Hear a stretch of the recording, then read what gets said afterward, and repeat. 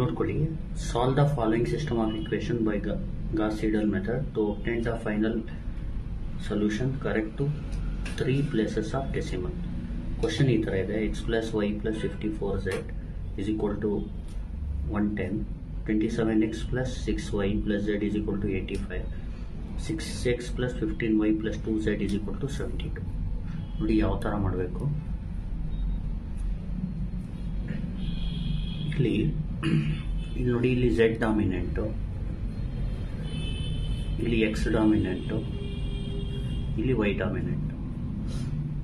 First ಯಾವಾಗಲೂ ನೋಡಿ X dominant ಹೆಂಗೆ ಅಂದರೆ ಎಕ್ಸ್ದು ಕೋಫಿಷಿಯಂಟ್ 27 ಇದೆ ನೋಡಿ, ಇದು ವೈದು ಕೋಫಿಷಿಯಂಟ್ 6 ಇದೆ, ಝೆಡ್ದು ಕೋಫಿಷಿಯಂಟ್ 1 ಇದೆ. 6 ಪ್ಲಸ್ 1 7 ನೋಡಿ, ಇದು ಆ್ಯಡ್ ಮಾಡಿದ್ರು ಕೋಫಿಷಿಯಂಟ್ನ, ಇದಕ್ಕಿಂತ ಕಡಿಮೆನೇ ಇದೆ, ಅದಕ್ಕೆ ಎಕ್ಸ್ ಡಾಮಿನೆಂಟ್ ಅಂತ ಹೇಳೋದು. ಇದಕ್ಕೆ ಝೆಡ್ ಡಾಮಿನೆಂಟು, ಇಲ್ಲಿ ವೈ ಡಾಮಿನೆಂಟ್. ಈಗ ಇಲ್ಲೇನು ಮಾಡಬೇಕು, ಫಸ್ಟ್ ಎಕ್ಸ್ ಕ್ವಶನ್ ಪೇಪರಲ್ಲೇ ಈ ಥರ ನೀವು ಮಾರ್ಕ್ ಮಾಡ್ಕೋಬೇಕು. ಇಲ್ಲಿ ಬರೆಯುವಾಗ first X ಡಾಮಿನೆಂಟ್ನ ಬರ್ಕೋಬೇಕು. 27x plus 6y plus z is equal to 85. Next Y dominant ಅಂದರೆ 6x plus 15y plus 2z is equal to 72. Next x plus y plus 54z is equal to 110. ಈಗೇನು ಮಾಡಬೇಕು, ಇದಾದ ತಕ್ಷಣನೇ hence ಅಂತ ಬರೆದು ಇಲ್ಲಿ ಎಕ್ಸ್ನ find ಮಾಡಿ. ಎಕ್ಸ್ ಈಸ್ ಈಕ್ವಲ್ ಟು, ಇಲ್ಲಿ ನೋಡಿ 27 ಈ ಕಡೆ ಹೋದರೆ 1/27 ಆಗುತ್ತೆ, 85 ಹಂಗೆ ಇರಲಿ, ಪ್ಲಸ್ 6y ಈ ಕಡೆ ಬಂದರೆ ಮೈನಸ್ 6y ಆಗುತ್ತೆ, ಪ್ಲಸ್ z ಈ ಕಡೆ ಬಂದರೆ ಮೈನಸ್ z. ಈಗ y ಈಸ್ ಈಕ್ವಲ್ ಟು, ಇಲ್ಲಿ 15 ಇರೋದು ಈ ಕಡೆ ಬಂದರೆ 1/15 ಆಗುತ್ತೆ, 72 ಹಂಗೆ ಇರಲಿ, ಪ್ಲಸ್ 6x ಈ ಕಡೆ ಬಂದರೆ ಮೈನಸ್ 6x ಆಗುತ್ತೆ, ಪ್ಲಸ್ 2z ಈ ಕಡೆ ಬಂದರೆ ಮೈನಸ್ 2z ಆಗುತ್ತೆ. ಇಲ್ಲೇನು ಮಾಡಬೇಕು, x ಈಸ್ ಈಕ್ವಲ್ ಟು ಅಂತ ಬರೆದು ಎಕ್ಸ್ ಕೋಫಿಷಿಯಂಟ್ನ ಈ ಥರ 1/27 ಅಂತ ಬರ್ಬೋದು. 1/ಕೋಫಿಷಿಯಂಟ್ ಆಫ್ ಎಕ್ಸ್, ಇದು ಬ್ರಾಕೆಟ್ ಓಪನ್ ಮಾಡಿ, ಫಸ್ಟು ರೈಟ್ ಹ್ಯಾಂಡ್ ಸೈಡ್ ಬರೆದು 85 ಪ್ಲಸ್ 6y ಈ ಕಡೆ ಕಳಿಸಿ, ಆಮೇಲೆ ಈ ಎಕ್ಸ್ ಬಿಟ್ಟು ಟರ್ಮು ಬೇರೆದನ್ನ ಈ ಕಡೆ ಕಳಿಸ್ಬೇಕು. ಅದೇ ಥರ ಇಲ್ಲಿ ಸೇಮ್ ಪ್ರೊಸೀಜರ್ ವೈಗೆ ಮಾಡಬೇಕು. y ಈಸ್ ಈಕ್ವಲ್ ಟು ಅಂತ ಬರೆದು 1/ಕೋಫಿಷಿಯಂಟ್ ಆಫ್ y 1/15, ಆಮೇಲೆ ರೈಟ್ ಹ್ಯಾಂಡ್ ಸೈಡ್ ಬರೆದು ಈ y ಟರ್ಮ್ ಬಿಟ್ಟು ಬೇರೆದನ್ನ ಕಳಿಸ್ಕೋಬೇಕು. ನೆಕ್ಸ್ಟ್ ಈಗ ಇಲ್ಲಿ z ಟರ್ಮು, z ಫೈಂಡ್ ಮಾಡೋದು ಯಾವ ಥರ, z is equal to 1/ಕೋಫಿಷಿಯಂಟ್ of z 1/54 into 110 right hand side ಬರೆದು ಈ ಪ್ಲಸ್ ಎಕ್ಸ್ನ ಈ ಕಡೆ ಕಳಿಸಿ ಮೈನಸ್ ಎಕ್ಸ್ ಆಗುತ್ತೆ, ಪ್ಲಸ್ ವೈನ ಈ ಕಡೆ ಕಳಿಸಿ ಮೈನಸ್ ವೈ ಆಗುತ್ತೆ. ಇಲ್ಲೇನು ಮಾಡಬೇಕು, let X not is equal to initial ಕಂಡೀಷನ್ಸ್ನ ಬರ್ಕೋಬೇಕು. 0, why not is equal to 0, z not is equal to 0. Initial conditions ಬರ್ತಾದ್ಮೇಲೆ first iteration ಅಂತ ತಗೋಬೇಕು.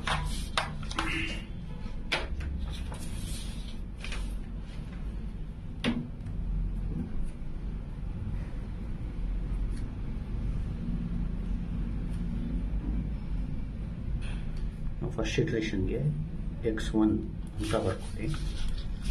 ಇಲ್ಲಿ x1 is equal to 1/27 into 85 minus 6 times y naught. ಇಲ್ಲಿ ನೋಡಿ, ಇಲ್ಲಿ x1 ಬರೆದು ಇಲ್ಲಿ y naught ಬರಬೇಕು, minus z naught. ಆಮೇಲೆ y1 ಅಂತ ಬರೆದು ಇಲ್ಲಿ ನೋಡ್ಕೊಂಡು ಬರೀಬೇಕು. ಇಲ್ಲಿ x1 ಬರೀಬೇಕು is equal to 1/27 85 minus 6y naught minus z naught. ಇಲ್ಲಿ y1 ಬರೆದು 1/15 72 minus 6x1 minus 2 z naught. z1 is equal to 1/54 times 110 minus x1 ಬರೀರಿ minus y ಗೆ y1 ಬರೀರಿ. ನೋಡಿ ಈ ಥರ ಬರ್ಕೋಬೇಕು. ಇಲ್ಲಿ x1 ಬರೀರಿ 1/20 85 ಮೈನಸ್ 6 ಇಂಟು ಫಸ್ಟ್ y0 ಬರೀರಿ z0 ಬರೀರಿ. ಇಲ್ಲಿ y1 ಬರೆದು 1/15 ಇಂಟು 72 ಮೈನಸ್ 6 x1 ಬರೀಬೇಕು. Next minus 2 z0. ಅಪ್ಡೇಟೆಡ್ ವ್ಯಾಲ್ಯೂಸ್ನ ಬರ್ಕೊಂಡು ಹೋಗಬೇಕು. z1 is equal to 1/54 110. ನೋಡಿ x ಅಂದರೆ x ಆಲ್ರೆಡಿ ಫೈಂಡ್ ಮಾಡಿರ್ತೀರ, ಅದು ಬರೀರಿ x1. y already find ಮಾಡಿರ್ತೀರ, y1 ಬರೀರಿ. ಇದನ್ನ ಏನು ಮಾಡಬೇಕೀಗ ಕ್ಯಾಲ್ಸಿಲಿ ಇಲ್ಲಿ ನೋಡಿ ಈ ಥರ ಟೈಪ್ ಮಾಡಿ. ಈ ಈಕ್ವೇಷನ್ನೇ ನೀಟಾಗಿ ಈ ಥರ ಇದು ಬರೆಯೋಕೆ ಹೋಗಬೇಡಿ ಎಕ್ಸಾಮಲ್ಲಿ. 1/27 ಇಂಟು ಎಕ್ಸ್ ಈ ಥರ ಟೈಪ್ ಮಾಡಬೇಕು. 85 ಮೈನಸ್ 6y. ಇದನ್ನ ಟೈಪ್ ಮಾಡೋದು ಯಾವ ಥರ ನಾನು ಹೇಳ್ಕೊಡ್ತೀನಿ ಕ್ಯಾಲ್ಸಿಲಿ. ಇಲ್ಲಿ ಬರ್ಬಿಡ್ತೀನಿ ನಿಮಗೆ. y is equal to 1/15 72 minus 6x minus 2m 1/54 into 110 minus x minus 1. ಈಗ ನೋಡಿ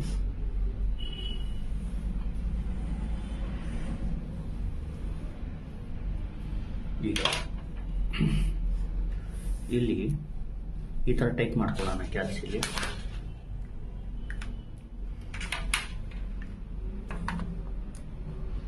ನೋಡಿ ಫಸ್ಟ್ ಕ್ಲಿಯರ್ ಮಾಡ್ಕೊಳ್ಳಿ ಕ್ಯಾಲ್ಸಿನ. Shift 9 3 equal. ಈಗ ಏನು ಮಾಡಬೇಕು, ಫಸ್ಟ್ ಕ್ಲಿಯರ್ ಮಾಡಿದ್ಮೇಲೆ 3 ಡೆಸಿಮಲ್ ಅಂತ ಪ್ಲೇಸಸ್ ಆಫ್ ಡೆಸಿಮಲ್ ಅಂತ ಹೇಳಿದ್ದಾರೆ. 3 ಡೆಸಿಮಲ್ಗೆ ಫಿಕ್ಸ್ ಮಾಡ್ಬೋದು. ಶಿಫ್ಟ್ 3 6 3. ಆಮೇಲೆ ಏನು ಮಾಡಬೇಕು, ಆಲ್ಫಾ ಹೊಡೆದು ಎಕ್ಸ್ ಬೇಕು ಅಂದರೆ ಕ್ಲೋಸ್ ಬ್ರಾಕೆಟ್ ಹೊಡಿಬೇಕು. ಆಲ್ಫಾ ಹೊಡೆದು ಕ್ಯಾಲ್ಕುಲೇಟ್ ಹೊಡೆದ್ರೆ ಈಕ್ವಲ್ ಬರುತ್ತೆ. 1/27 into 85 minus 6y minus m. ಆಮೇಲೆ ಆಲ್ಫಾ ಇಂಟೆಗ್ರಲ್ ಹೊಡೆದ್ರೆ ಕೋಲನ್ ಬರುತ್ತೆ. ಆಮೇಲೆ alpha y alpha equal 1/15 into 72 minus 6x minus 2m alpha colon 1/54. ಇದು m ಈಸ್ ಈಕ್ವಲ್ ಟು ಅಂತ ಬರೀಬೇಕು.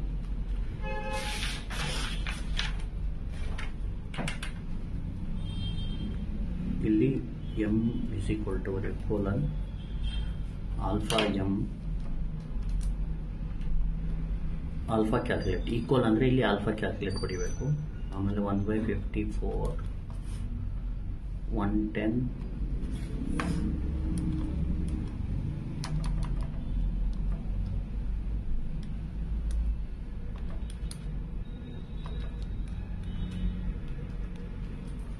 110 ಮೈನಸ್ x ಮೈನಸ್ y. ಇಲ್ಲೇನು ಮಾಡಬೇಕು, ಕ್ಯಾಲ್ಕುಲೇಟ್ ಹೊಡಿಬೇಕು. ಈಗ ಫಸ್ಟು ಇಲ್ಲಿ y ವ್ಯಾಲ್ಯೂ ಕೇಳ್ತಾ ಇದೆ. y ವ್ಯಾಲ್ಯೂ ಏನು, y0. ಈ y ವ್ಯಾಲ್ಯೂನ ಹೊಡಿಬೇಕು 0. m ಕೇಳಿದ್ರೆ 0. ಈಗ y 0, m ಅಂದರೆ z ವ್ಯಾಲ್ಯೂ, ದಟ್ ಆಲ್ಸೋ 0. ಹೊಡೆದ್ರೆ ಆನ್ಸರ್ ನಿಮಗೆ ಎಸ್ ಡಿ ಹೊಡೆದ್ರೆ 3.148 ಬರುತ್ತೆ.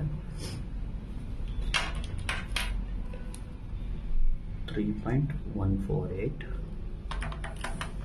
ಈಕ್ವಲ್ ಹೊಡೆದ್ರೆ 3.541 ಬರುತ್ತೆ. 3.541 ಈಕ್ವಲ್ ಹೊಡೆದ್ರೆ 1.913 ಬರುತ್ತೆ. ಈಗ ಫಸ್ಟ್ ಇಟ್ರೇಷನ್ ಆದಮೇಲೆ second iteration.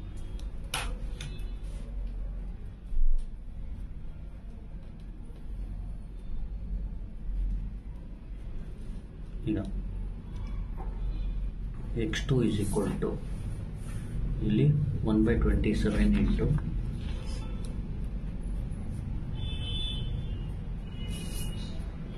85 minus 6 into y0 ಅಂದರೆ y1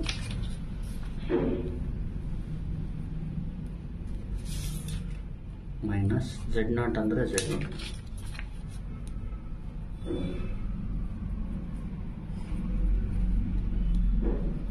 y2 is equal to 1/15 into 72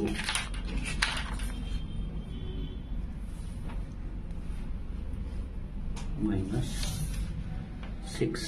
ಇಲ್ಲಿ ನೋಡಿ, ಇಲ್ಲಿ ಫಾರ್ಮುಲಾ ಹೆಂಗೆ ಅಂದರೆ ಇಲ್ಲಿ 1 ಇರೋದನ್ನ 2 ಮಾಡಿ, 0 ಇರೋದನ್ನ 1 ಮಾಡಿ, ಎಲ್ಲಿ 1 ಇದೆ ಅಲ್ಲಿ 2 ಮಾಡಿ, 0 ಎಲ್ಲಿದೆ ಅಲ್ಲಿ 1 ಮಾಡಿ ಅಷ್ಟೇ.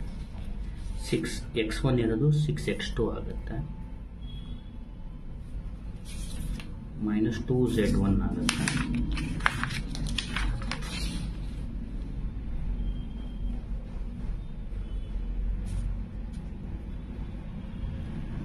z2 is equal to 1/54 into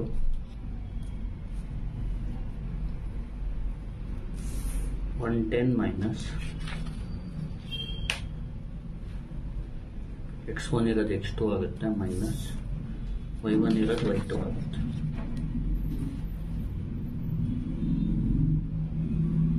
ಈಗೇನು ಮಾಡಬೇಕು, ಇಲ್ಲಿ ಈಕ್ವಲ್ ಹೊಡೆದು ಇಲ್ಲಿ ಎಷ್ಟು y ವ್ಯಾಲ್ಯೂ ಹೊಡಿಬೇಕು. y value is 3.541, m value is 1.913. Answer is 2.290.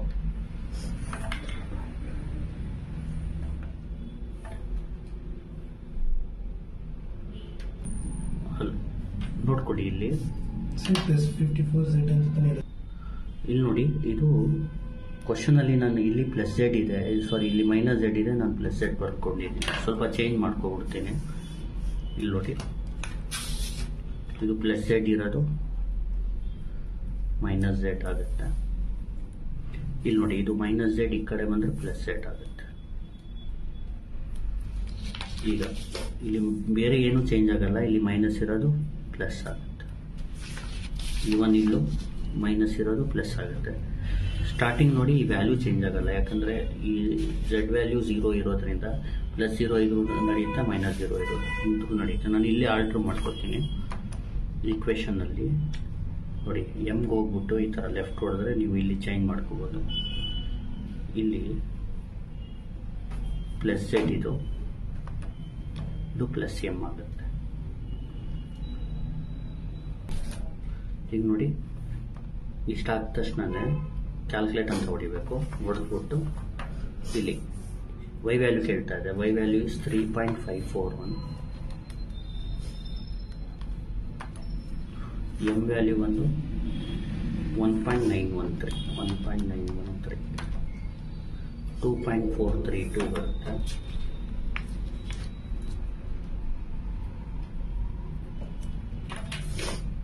Equal 3.572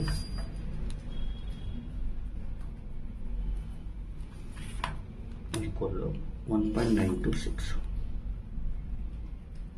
ಈಗ ನೆಕ್ಸ್ಟ್ ಸೆಕೆಂಡ್ ಇಟ್ರೇಷನ್ ಆದಮೇಲೆ ಥರ್ಡ್ ಇಟ್ರೇಷನ್ ನೋಡಿ. ಥರ್ಡ್ ಇಟ್ರೇಷನ್ಗೆ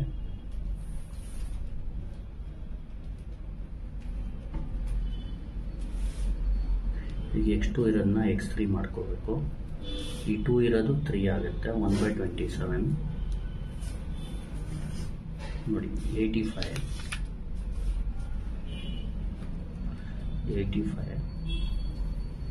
ಮೈನಸ್ 6, y1 ಇರೋದು y2 ಆಗುತ್ತೆ, ಪ್ಲಸ್ z1 ಇರೋದು z2 ಆಗುತ್ತೆ. ನೆಕ್ಸ್ಟ್ ಈಗ y2 is equal to y2 ಇದ್ರೆ y3 ಮಾಡ್ಕೊಳ್ಳಿ.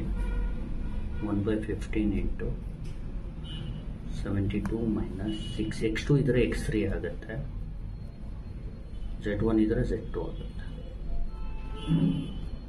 Next z3 is equal to z2 ಇರೋದು z3 ಮಾಡ್ಕೊಳ್ಳಿ. 1/54 110 ಮೈನಸ್ x2 ಇದ್ರೆ x3 ಮಾಡ್ಕೊಳ್ಳಿ, y2 ಇದ್ರೆ y3 ಮಾಡ್ಕೊಳ್ಳಿ. ಇಲ್ಲಿ ಈಕ್ವಲ್ ಹೊಡೀರಿ. ಈಕ್ವಲ್ y ಅಂದರೆ ಇಲ್ಲಿ ಇದು ಹೊಡೀರಿ 3.572, m ಅಂದರೆ 1.926,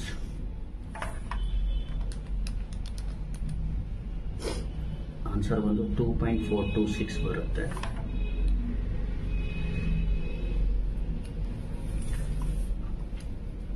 $3.573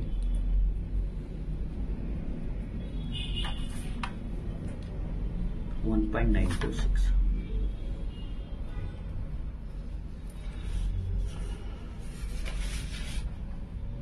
ಈಗ ನೆಕ್ಸ್ಟ್ ಏನು ಮಾಡಬೇಕು, ಫೋರ್ತ್ ಇಟ್ರೇಷನ್ ಮಾಡೋಣ. ನೋಡಿ, ಫೋರ್ತ್ ಇಟ್ರೇಷನ್ಗೆ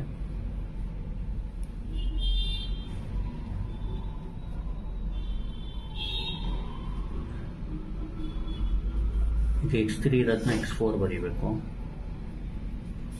1/27. ಇಲ್ಲಿ y2 ಇರೋದನ್ನ y3, z2 ಇರೋದನ್ನ z3.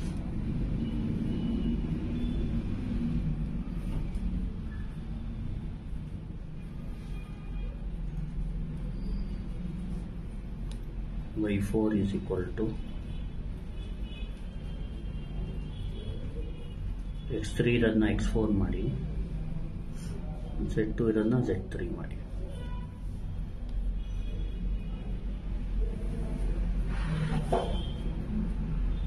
-10 x3 ಇರೋದನ್ನ x4 ಮಾಡಿ, y3 ಇರೋದನ್ನ y4 ಮಾಡಿ. ಇಲ್ಲಿ ಕ್ಯಾಲ್ಕುಲೇಟ್ ಅಂತ ಹೊಡೀರಿ. ಇಲ್ಲಿ y ವ್ಯಾಲ್ಯೂ ಕೊಡಿ. y ವ್ಯಾಲ್ಯೂ ಏನು? 3.573. m value 1.926. Answer is 2.425.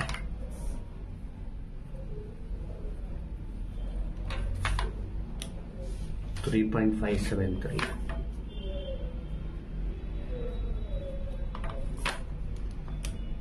$1.926. ನೋಡಿ, ಇದು ಅಪ್ರಾಕ್ಸಿಮೇಟ್ಲಿ ಈಕ್ವಲ್ ಇದೆ. 2.426, 2.425 ಇದೆ. ಇದು ಎಕ್ಸಾಕ್ಟ್ ಈಕ್ವಲ್ ಇದೆ, ಮತ್ತು ಇದು ಎಕ್ಸಾಕ್ಟ್ ಈಕ್ವಲ್ ಇದೆ. ಇಲ್ಲಿಗೆ ಸ್ಟಾಪ್ ಮಾಡೋದು ನಡೆಯುತ್ತೆ. Therefore final answer is x is equal to 2.425, y is equal to 3.573, z is equal to 1.926. Thank you.